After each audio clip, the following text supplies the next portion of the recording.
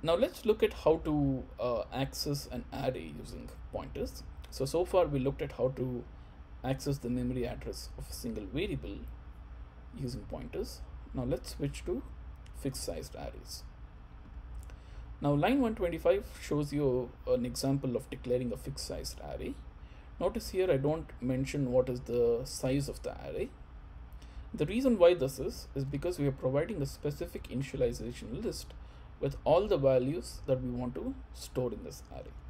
So since the compiler knows that at compile time there are 5 values that we want to store in this array, the size of the array will be equal to 5. Now the question is, how do I create a pointer that points to the first element of this array? So there are two ways of doing this.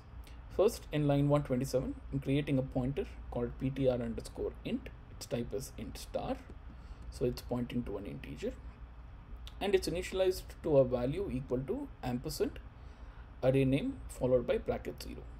So here is the 0th element of the array, and we take the ampersand on it, we get the memory address pointing to the 0th element of the array. Now similarly, we can also do this with the statement in 128, wherein I'm declaring a variable called ptr underscore int underscore and initialized it with value equal to array underscore of underscore ints.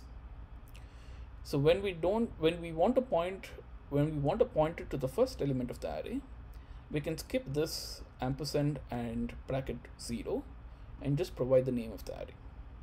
And C++ will give us a pointer pointing to the first element of the array.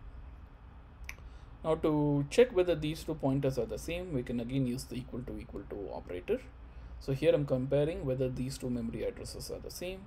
If they are same, we should see a true on the console. So let's go back and check the print, and notice it's equal to true. So which means there are two ways of accessing the pointer pointing to an array element. Now suppose we want to point to a different element of the array. Here I want to pointer to point to the 4th element of the array. We can use pointer arithmetic.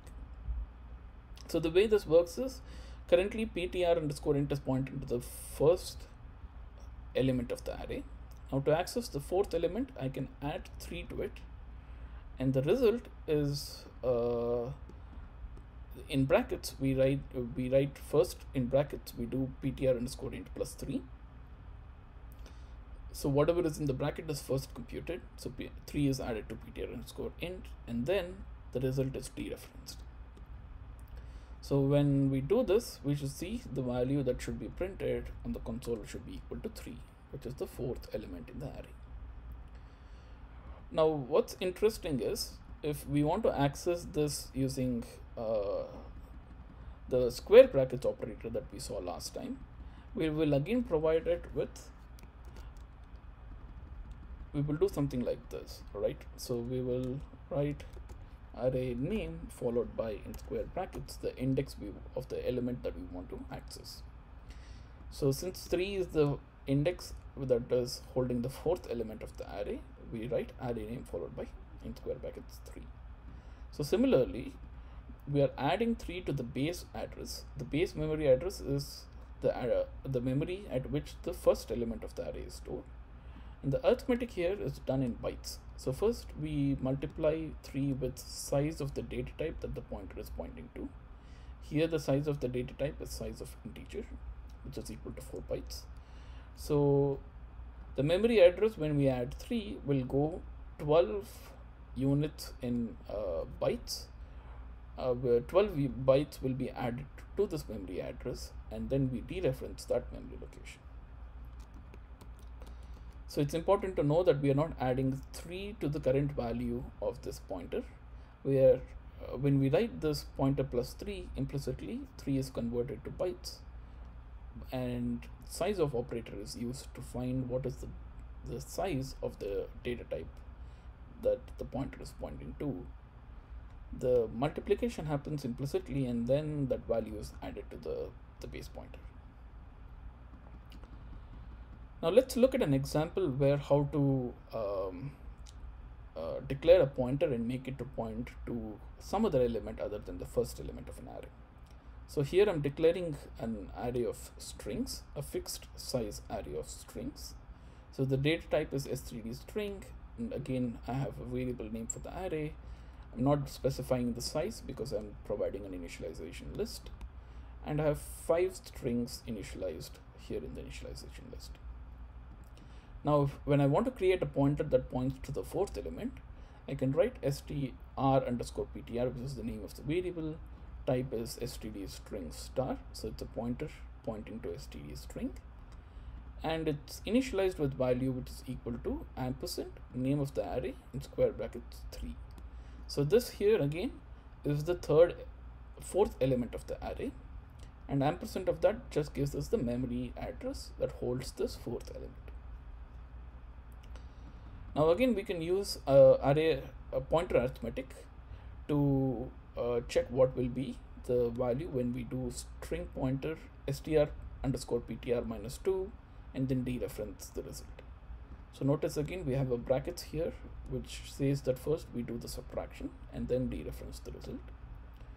So str_ptr and str_ptr is currently pointing to the 4th index, which is no, and when we subtract 2 it should go and point to the 2nd index in the array, which is weights. So when we dereference this result, we should see weights printed on screen. So let's continue the program and let's look at the print. Notice the print is weights. So this again shows that the conversion happens implicitly. So now the type is std string, so size of std string is multiplied with 2, and the result is subtracted from this str_ptr, and the result of the subtraction is dereferenced, and whatever is the value at that memory address is the value that gets printed. So to recap, we looked at how to access the memory address of a variable that holds a single value. We also looked at how to access the memory address of a variable that has multiple values, so for example a fixed size array. And we looked at the difference between a pointer and a reference. A reference points to the same variable always, that is, once it's initialized it cannot refer to a new variable. However, we can make the pointer point to a different variable. So in the next class we will see how to use pointers and references to call functions. So specifically we will see how to call functions by passing value versus calling functions by passing references or pointers, and what will be the difference and why would we need to use references and pointers in functions. Thank you so much.